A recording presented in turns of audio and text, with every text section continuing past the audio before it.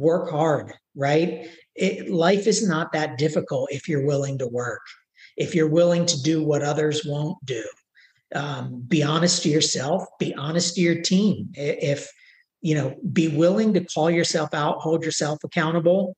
And then when the opportunity presents itself, hold your team accountable.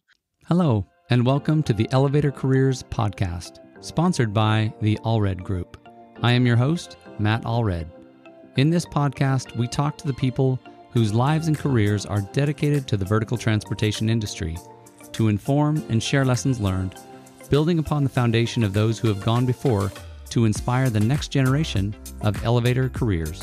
Today our guest is Eric Burket. Eric started in the elevator industry in 1997 with General Elevator, working in Hagerstown, Maryland. Eric quickly found his passion for the industry and has spent 25 years in various sales roles and locations, including Regional Vice President with TK in New York City. Today, Eric is the president of Elevate Elevator Consulting. Eric loves what he does and believes that hard work is the key to success. Eric, welcome to the show. Hey, thanks for having me. It's been a long time, and I'm happy that we were able to connect. Yeah, no, I'm excited. It's I was trying to remember how many years, I don't know, 9 or 10 years ago that we first started talking to each other, and so it's great to be able to record this. And it was awesome to meet you at the NAC conference recently. Yeah, the elevator industry is funny. It's a big country, but it's a really small industry, and it's kind of cool how it works. Yeah, a lot of relationships. The camaraderie. Just the connections is pretty amazing.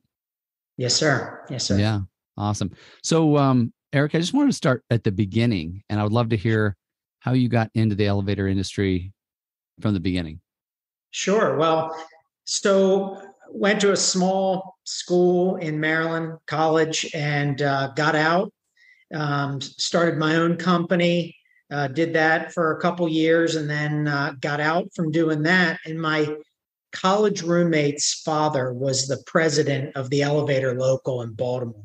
Cool. And he said, hey, come. At the time, he was working for General Elevator, which was a Dover supplier. Okay. So I put my hat in the ring, and I got picked up by Dover, and the rest is history. It's owning your own business. I was working a lot of hours, 6-7 days a week. What industry were you in your own business? Just curious. So I actually had a corporate recognition and awards company. Okay. So we grew it really, really fast, and it was a good company. But I got out, and I at first I thought I'd just do something to bide my time until I figured out the next entrepreneurial endeavor. Right. But I got in with the team there in Baltimore and hit my stride, and it was a lot of fun. Let's talk a little bit about that. You say picked up. Do you mean you were actually a mechanic in the trade, or what were you doing? No. So when I started, this was back in 97. I lived in Annapolis, Maryland, and I got the low man on the totem pole assignment out in Hagerstown, Maryland. Wow. So I had an 88-mile commute to work, to and from, 88 miles each way every day. But I did it, and I enjoyed it, and met a lot of great people there, and worked there for a couple years.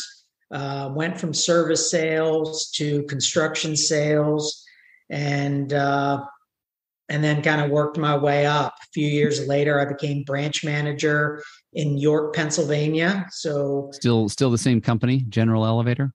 Yeah, at that point, ThyssenKrupp had bought Dover. Okay. So we went from being General Elevator to ThyssenKrupp. So, I guess at the time I was a 30-year-old kid, and started in the York branch, and there was an office manager there. She's since passed, but her name was Susan Daniels. Right. And she was from Danville, Virginia. And I remember, I think the first time that I tried to be the boss, and she pulled me aside. She's like, "Boss man, She says, that may work where you came from, but it won't work here. And she was just the greatest. And her daughter, Jessica, who's also since passed, worked there. And she came up to me and she said, I'm going to cosmetology school. This is just a part-time gig for me. As soon as I get my cosmetology license, I'm out here. I'm like, Jess, you're doing a great job doing collections for us. Here's what I ask. I will let you cut people's hair on Friday afternoons. As long as you work hard for me Monday through Thursday, Friday, you can cut as many heads of hair as you like. And Jessica went on to be one of the best collectors in the region. And then ultimately she ended up in construction sales up in Westchester, New York. So she had a long career, and I learned a lot from that mother and daughter duo, and thoroughly enjoyed my time there. And then I was fortunate enough, we had some very good results in that, what was the smallest office in the region. Wow. Mm-hmm. I was fortunate, and I became regional vice president and moved up. My office moved up to New York City. I didn't move to New York City, but my office moved up to New York City, and I ran the Northeast region. So it was a great opportunity. You know, our team sold the elevators in the I keep calling it the new Freedom Tower, but in One World Trade. So that was a very exciting project to be part of, and you know, thoroughly enjoyed my time at Thyssen, and then that's how I got my start. It was a great 15 years I spent with Thyssen. That's cool. You said you quickly got your stride. Talk to me a little bit about what that looked like then, and how did you when did it click that you're like, man, I like this. This is what I'm going to do. So I had two really cool bosses at the time, Alan Rumfeld and Tom Waller, and they used to do these sales competitions. And I came from being self-employed. So, you know, when you're self-employed, if you don't hustle, you don't eat. Sure. So I had this sort of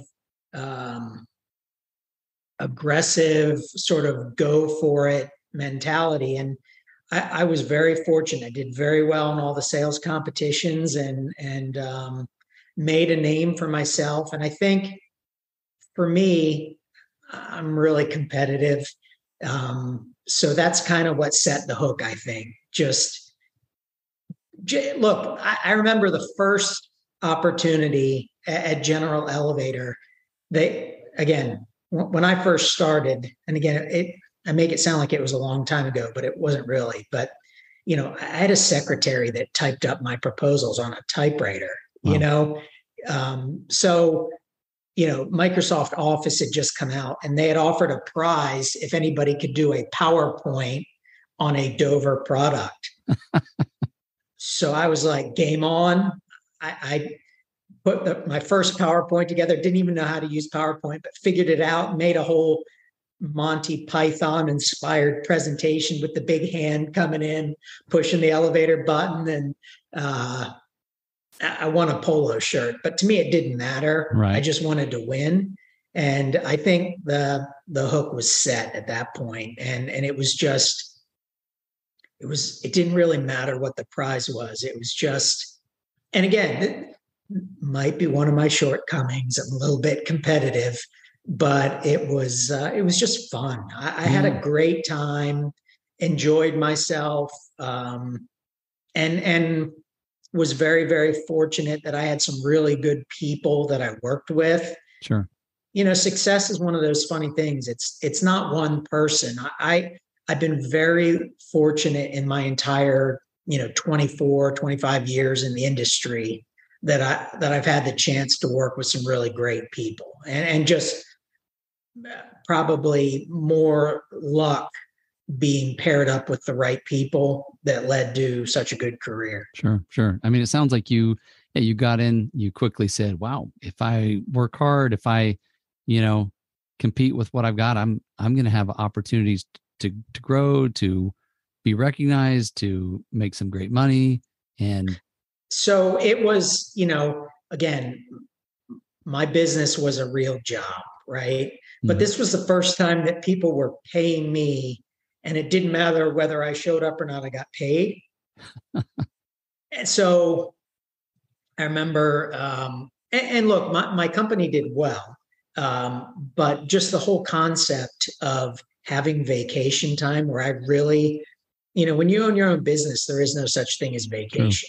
Right. You're on the hook all the time, right? So I remember taking my first vacation, and I just couldn't believe that I was getting paid and not, having to answer the phone. So again, I had some really good people. Steve Rigatuso was, Steve and I worked together in Hagerstown. He's still in Baltimore, has held many, many different levels of management within the Thyssen structure. But he's still there. And we both, started out in Hagerstown. And I just, at every step of the way, just had great people around me and great people to work with, and just thoroughly enjoyed myself. So it's really hard. I've been very fortunate and have loved every minute that I've been in the elevator industry. That's awesome. And you've given, obviously some of your mentors. Who are some of the other big mentors that really helped kind of define you and your career and really put a stamp on it? So I think there are three main mentors in my life, right? My dad, I had a lacrosse coach that's since passed, named Greg Murphy. And then my last boss, Ray Falduti. My dad worked for the government. I was actually born in England. And then he got a change of station. We came back to the States. He was gone a lot. One of those jobs where I wasn't, didn't know what he did. But whenever he was home, he was always at my sporting events. I played lacrosse pretty much year round. He was always there. And just really instilled a solid work ethic. Right. Coach Murphy was just a hardcore former special forces Army guy from Vietnam. After he retired, he was the president of the hospital in Annapolis. Just a hardcore dude that expected excellence. And I remember just that quintessential moment at halftime in a lacrosse game. He'd had enough, and I was the shortest on the team. So I was always standing in the front, and he grabbed my helmet, and he was just shaking it and yelling, and he had such passion. And I know he's yelling at everybody, but I don't know what happened. He threw a switch, and it took my competitiveness to just another level, and really just woke a fire within me. Right. And then my last boss, Ray Falduti, was with Schindler Elevators whole entire career. Just an industry giant, and just had this just easy way about him. He had experience. He was unflappable, and Ray just let me be me. I remember when I first started in Charlotte, Ray took me and we went to an architect's office, and we were working through some issues. I was with the company a week. Right. And the architect had presented a problem. And, I was the new guy, sat back, kept my mouth shut. And when we got done, they looked at me and said, "Do you have any ideas?" And I kind of grabbed a piece of paper and sketched something out, and it ended up being the solution they were looking for. And the architect said, "Hey, I need you to sign this non-disclosure agreement. I want you to take a look at these drawings." So we looked at this mid-sized tower that's now in Charlotte. Right. And he's like, "I want you to be part of this project." And I was all excited. I was giddy. Ray and I went back to the office, and Ray's like, "Eric, that's not work that we're normally competitive in, and it's not work that we normally do." And I want to say that I threw a total fit. Probably it was worse in my mind than it was, but I told Ray, "You hired the wrong guy. If we're not going to go after this kind of work, you hired the wrong guy." He's like, all right, go after it. but if we don't get it, I don't want to hear your belly aching. Right. And I was like, if we go after it, we're going to get it. And we got it. And, and it was a really exciting project. It's the Bank of America Tower that's in Charlotte, right next to the football stadium. Mm-hmm. And it had some new technology in it that had not been used before in the country. So it was just an awesome opportunity to be part of something really special, to the city of Charlotte. And that project led to many more exciting projects in Charlotte. And Ray was cool the whole way through. He just let me be me. And when I got in trouble, Ray always had my back. I can be a little bit of a hard charger. And Ray was always very cool. He's like, Eric, I pay you for your results, not for your methods. And we did some very exciting things. And just like my time at Thyssen, I'm very, very proud for what we accomplished at Schindler and very grateful for the time that I was there. Very cool. Very cool. So it sounds like maybe you did get in trouble a few times, just from what you were saying, but. Yeah. So, yeah, I don't have a filter. And sometimes, look, Coach Murphy kind of instilled that. And again, I don't know if it was his military background, but he had high expectations, right? And you had to perform. And there was no excuse for not performing. And there was no excuse for those around you not performing to the top of their ability. So you don't get to be the best lacrosse team if everybody's not performing. And Coach Murphy had his oldest son, Brendan, went to the United States Naval Academy and had a great career in the Navy. Ryan was an All-American lacrosse player. We went to Salisbury. At the time, it was Salisbury State. It's now Salisbury University, 12-time national champions in lacrosse.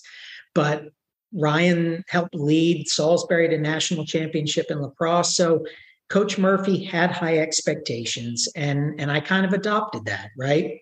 So I tried to hold people accountable, but I tried to lead from the front, and sometimes being honest rubs people the wrong way. And, it is what it is. Yeah. That's thanks for being honest. I mean, it's cool to just hear you, just be authentic about, this is me. And it sounds like you were able to accomplish some great things. So my career at Thyssen was cut short because I went through a divorce, right? As a young man, the cultural norm is that you work hard. And I thought the harder I work, I'll climb up the corporate ladder, and maybe I lost focus, right? Sure. And the divorce was sort of my first taste of losing, right? And it really scrambled my eggs. Oh, sure. And, but it taught me some great lessons, right? And coming out of the divorce, I became a single dad raising 4 kids. At the time, my youngest had just turned 2. Wow. So I had to come from full-time corporate guy to full-time single dad with a 2-year-old, a 3-year-old, a 5-year-old, or 6-year-old, and a 15-year-old. So it was a great opportunity to mature a little bit. I had been running pretty wide open. And,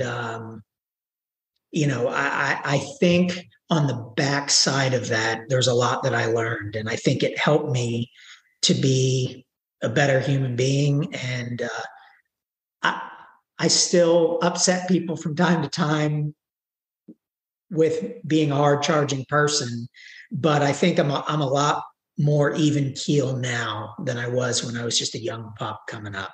Yeah. So did you spent some time out of the industry at that time then? So, I spent a year or 2 in between, just trying to get my feet under me. Right. It was, a lot of things in life that happen that you're maybe not prepared for. There's not really a manual for how to get through it. No. And I had moved, 3 or 4 times, done the corporate move thing. So I didn't have any family close. So, look, I couldn't meet the travel requirements. I don't think mentally going through that I was fully there. So when Tisson's like, hey, you're not capable. I was going to Germany quite a bit, and I wasn't capable of doing the job at that level. Sure. They let me go, and I, in hindsight, fully understand why.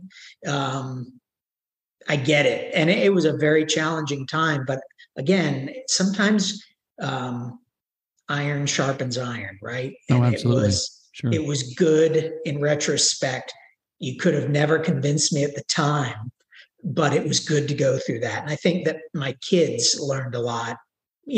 Again, they were young, but witnessing just putting one foot in front of the other and pushing forward. And, it took me a few years. But I made it back. I got this opportunity to come down to Charlotte, and we love, the Southeast. And I don't know, it took maybe a year to get up into the elite status at Schindler. And every time that I got recognized as being an elite performer, I brought my kids to that's cool, to the event, because I wanted them to see that, this is the benefit of hard work, right? This is the good that comes with, if you're willing to put in the time and practice, if you're willing to work hard at game time, these are the accolades and the cool things that come with it. So we've gotten to do some really cool things. And like I said, I've been blessed beyond measure in this industry. That's awesome. And it almost sounds like, kind of chapter 1, then a break, and then chapter 2. And it sounds like you came back having learned some hard lessons, but certainly more mature, more seasoned, more ready to take on new challenges. I like to think one of the coolest things is that I still have former work peers, employees that work for me that to this day, 25 years on, still from time to time will call me if they have a question, if they have a situation that they're in, they need help. And I think that's kind of a cool testament to the relationships that I built. Sure. So the present here and now, I left Schindler, right. And all while I was selling new equipment, got out of management, selling new equipment, I had people calling, customers calling, architects calling with questions, and I loved helping.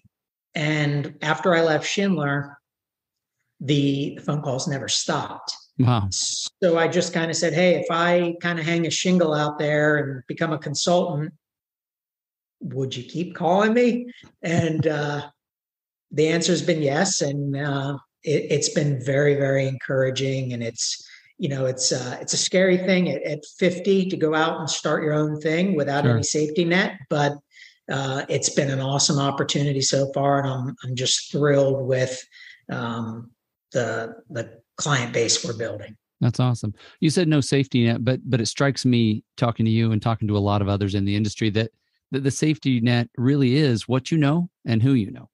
It's a combination that you can apply that so many different ways. So I would agree, right? Elevator's kind of funny thing. There's a lot of people that try to get away. When you have some of those hard resets in life, people are like, I'm taking a time out. I'm going to go do something else. And you can almost put a clock on it. It's 6 months. They're like, I'm coming back.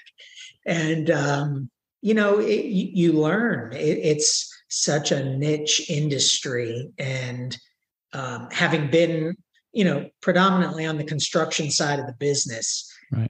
I heard a saying once when I was just a pup coming up in the industry. There are those that build the house, and then there are those who maintain the yard. And I'm like, I always hated mowing the yard. So I'm going to be one of the guys that builds a house. So right. I just kind of set my path and stayed on the construction side, and just have learned a lot over the years, and now it's paying off. Sure. Yeah. And the fact that you've got architects and others calling you for your expertise says so much.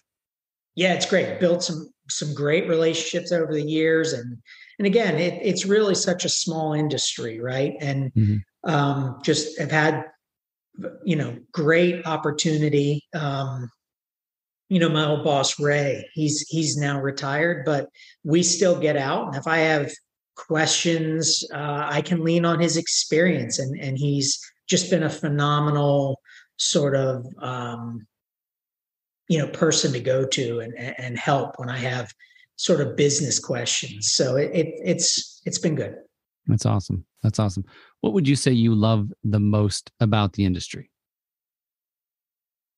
So I love construction, right? I love the beginning and the end, going from the conceptual, here's what we think this building's going to look like. And especially some of the towers that I've been involved in. It's really interesting to see over the course, because you can be working on design 3 years before the project even starts moving dirt, and see how this seedling, if you will, you water it with knowledge and hard work, and you see how it takes root and it grows, and then to just get the job completed, have the topping off ceremony to get to the final inspection. And again, I'm one of those, and I'm sure a lot of elevator people are like this, but every time I drive by the skyline of Charlotte, I'm pointing to my kids. If that's my building, that's my building. And they're like, yeah, we know, Dad, we know. but I'm super proud of it. And I love, just like I love my children, I love those buildings. It's just something that I put a lot of work into, and I'm super proud of what we accomplished. That's awesome. Yeah. Thank you. And I can see that, just driving through, and hey, I know that elevator, and I helped create it, help, design it, whatever role you played. What are some of the biggest issues that you see facing the elevator industry today? Well, I think there's two. I wasn't going to talk about one of them, but the first being supply chain issues, right? Sure. Everything's gone to printed circuit boards, and technology's getting, sort of more condensed.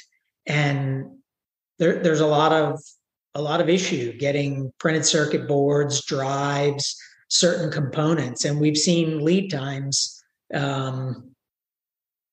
We've seen lead times go from being able to get an elevator in 4 weeks to sometimes now it takes 6 months or more to get elevators. Yeah.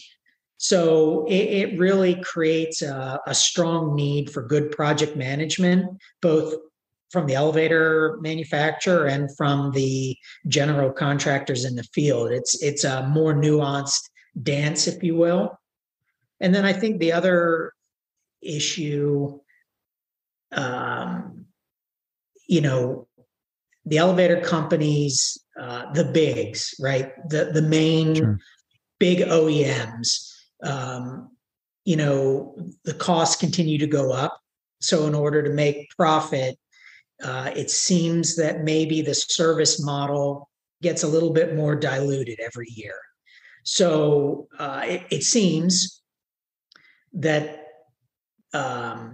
costs just keep going up and up and up, and there seems to be a little bit more distance between the bigs and the customers. Which, if you look at the industry, there's been such a wild proliferation of the small elevator companies, right? People, good elevator people leaving the bigs and then going and starting their own companies. And what's interesting there is that we saw this giant proliferation, and now you're starting to see the AEGs, the three phases, now consolidating all of the littles. So it's just a really interesting time in the elevator industry. But I think there's a lot of exciting things going on. We saw some of that at the NAEC show up in Louisville. The technology, what's going on in the industry right now. There's some really, really cool products and manufacturers. So, it's an exciting time, but I think supply chain is probably the biggest issue right now. Gotcha. Yeah. What would you say is one of the biggest lessons you've learned in your career? I should probably take one step back before I answer that. I should probably say that my grandfather was also a big influence, Okay. right? Mm-hmm. My grandfather was a very, very successful businessman, owned a bunch of restaurants, an advertising company.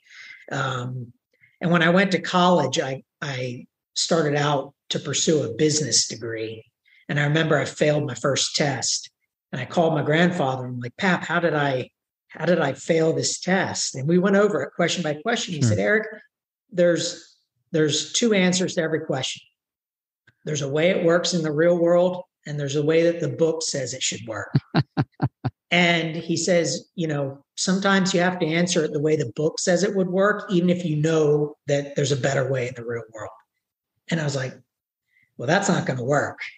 And he goes, Eric, my suggestion, if you know people, you don't have to worry about it. Business will take care of itself if you know people. So I walked right into the registrar's office and I dropped my business classes and got a degree in psychology. So cool. I've always, and again, I know that there's people over my career that I've rubbed the wrong way, but I think I've got an even larger list of people that I would go to the ends of the earth to protect and do things for. And I've got a very, very loyal group of friends that I've, met. So I think that's my most important takeaway from my career is that I've made some really, really good relationships. When I was at Schindler, we were top office in the customer experience. We really, really, my project manager, Ann Gable, and I really made it a priority to take care of our customers. Sure. And I think that that's sort of the biggest takeaway, that if you take care of people, the business will take care of itself. Beautiful. Beautiful. So, and I admit this may be a little bit redundant. What's one thing you would want to share with listeners, with maybe people who are starting out? Maybe it's the same thing, but I thought I'd ask it that way.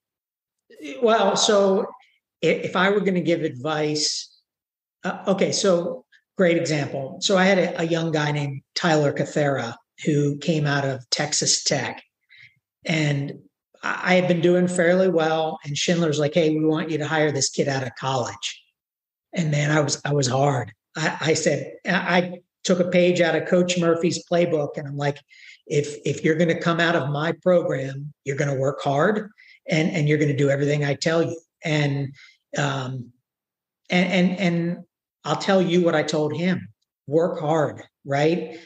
Life is not that difficult if you're willing to work. Sure. If you're willing to do what others won't do. Be honest to yourself, be honest to your team. Be willing to call yourself out, hold yourself accountable. And then when the opportunity presents itself, hold your team accountable. Very excited to say that people kept telling me, take it easy. And I was fair, but I was hard on Tyler, and he has responded. He's done very, very well. He's now in the Nashville market and making a great name for himself. So that would be my advice. If you're young, getting into the industry, just work hard. Take that 6-inch step further than the next person. Work hard, be honest, take care of your customers, and everything else will take care of itself. Awesome. Thank you, Eric. I appreciate your time. We're pretty much out of time now, but thank you so much for being with me today. Well, Matt, I appreciate it. It was good seeing you in Louisville, and look forward to seeing you again. Thank you. Bye-bye. Thank you for listening to the Elevator Careers podcast, sponsored by the Allred Group, a leader in elevator industry recruiting. You can check us out online at elevatorcareers.net. Please subscribe, and until next time, stay safe.